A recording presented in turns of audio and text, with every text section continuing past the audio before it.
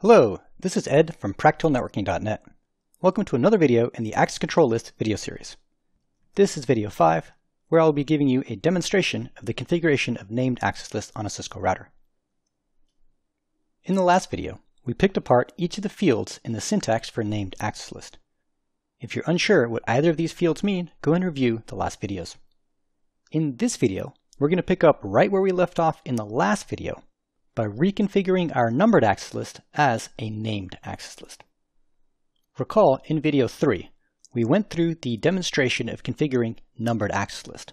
But we ran into that problem where this deny statement was appearing after this permit statement.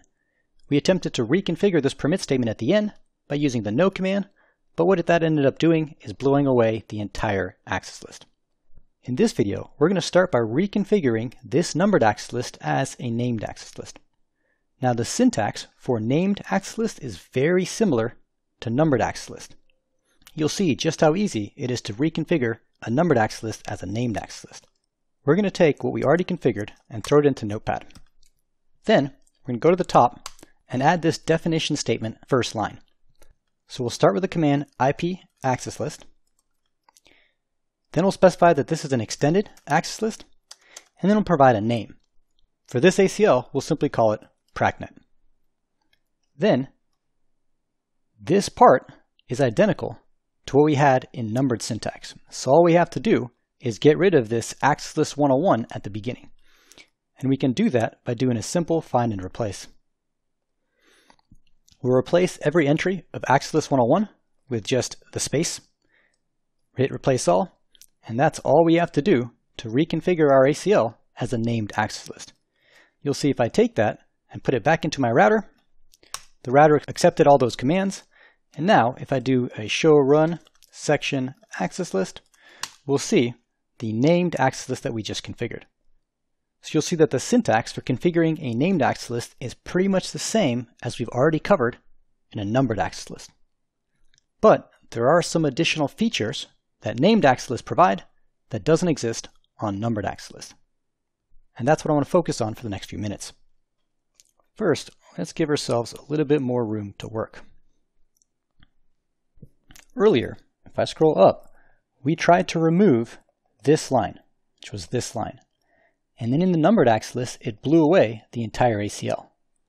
Well, let's see what happens if I try and do the exact same thing with my named access list.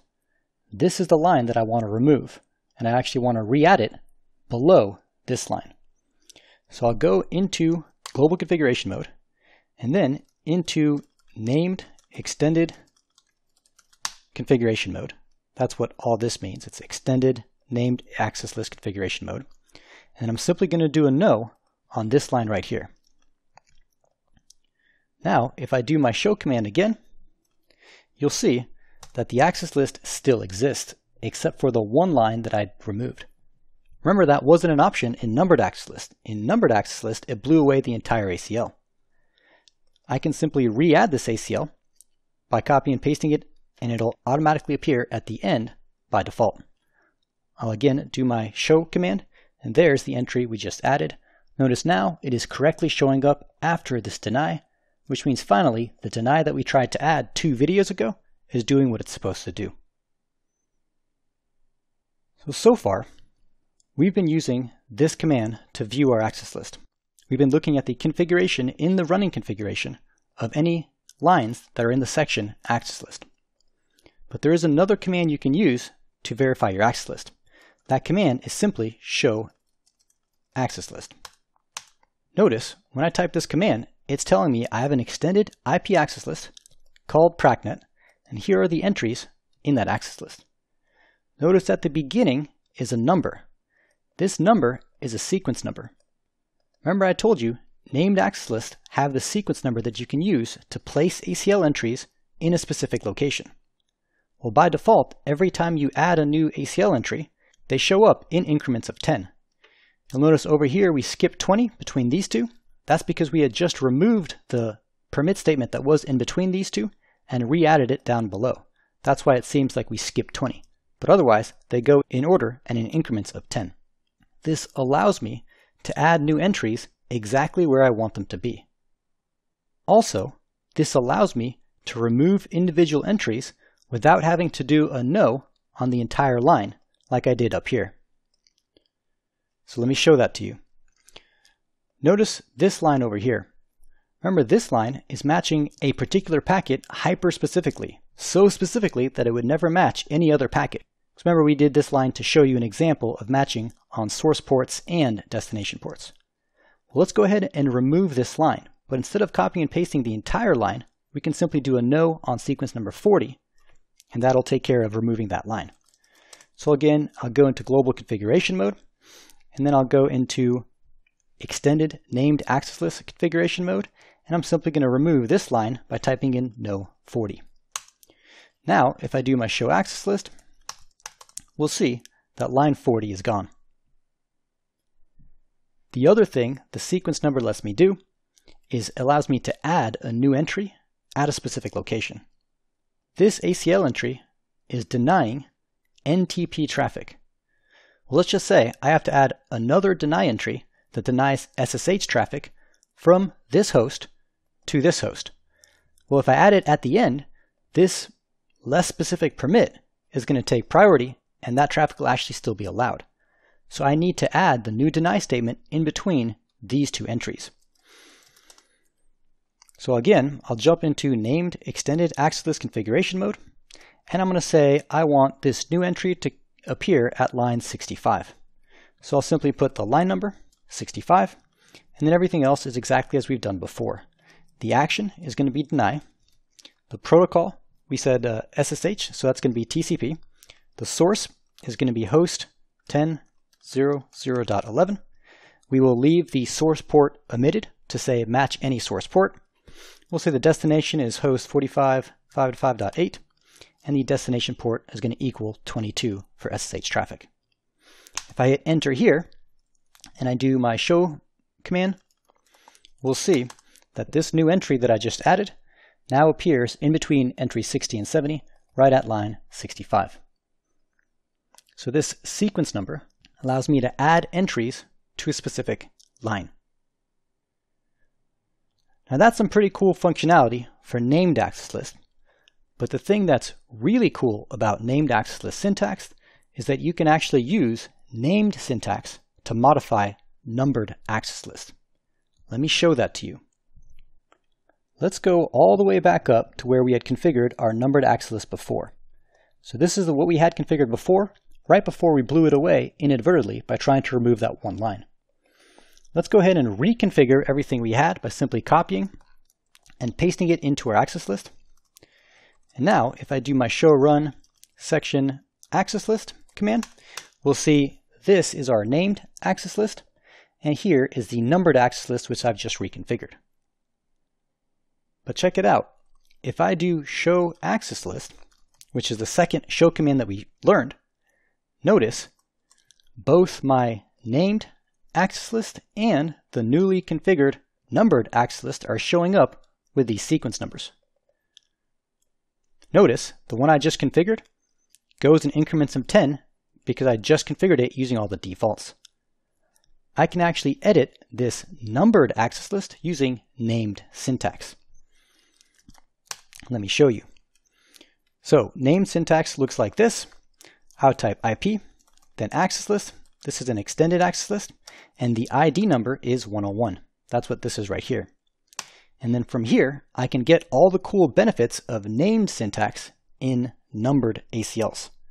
For example, remember when we tried to blow away that line and re-add it later on, but it accidentally blew away the entire ACL? Now I can simply do no 20, and this one line is going to be gone. If I do my show command again, you'll see line 20 is now gone from my numbered access list. If I wanted to make that entry reappear at line 67 or something, I would simply type the sequence number, just like a named sequence, and then the action, protocol, source, and destination would be exactly the same. I'm simply going to copy and paste it from before. Oops, it was line 20 right here. I'm simply going to copy and paste it from before. And now, if I do my show command again, we'll see that it appeared at line 67. So you can use all those cool features of named access list on numbered access list as long as you use the syntax for named access list. Now, the last thing I want to show you with named access list has to do with these sequence numbers. I told you that by default, sequence numbers go in increments of 10. That means you have the option of inserting up to 9 other entries in between 2 entries that are added at the default increment of 10. Well, what happens if you need to add more than that? Or what happens if you don't like how you seem to be skipping ACL entries every once in a while, or things look a little uneven? Well, what you can do with named access list is resequence all the numbers at whatever increment you want. The command for that is IP access list resequence. Then you specify the ID number or name. So for this example, let's go ahead and resequence the numbered access list. And then you list the starting sequence number. We'll go ahead and say 3000. And then you list the increment. And for this example, we'll go ahead and say 11. Now, if I do my show access list command again, we can see that ACL 101 starts at sequence number 3000 and goes in increments of 11. This lets me respace out all the entries in my access list in case I need to do more insertions and deletions than I had initially planned for. If I wanted to resequence something to its default sequence numbers, I would use that same command, IP access list resequence, and then specify the name. And I would start at 10 and go in increments of 10. And this would make my ACL called PracNet appear as if it had been configured in its default configuration from the beginning. So that is the resequence command. So we spent some time giving you a demonstration of named access list syntax and showing you some of the cool new features that named access lists provide over numbered access lists. Some of those features included that named ACLs allow you to remove individual lines. Named ACLs allow you to insert lines at the desired location using that sequence number. Named ACLs allow you to modify numbered access lists as long as you modify them with named sequence. And finally, named ACLs allow you to resequence the numbers as you please.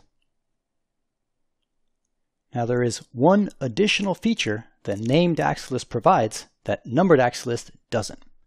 And that feature is that named access list allows you to configure IPv6 ACLs, which we'll be covering in the next video. The key takeaway for this video is understanding these 4 features of named access list and the configuration demonstration of named access list that we did. I hope you enjoyed this video. I want to thank you for watching, and I'll see you in the next video where we discuss IPv6 access lists.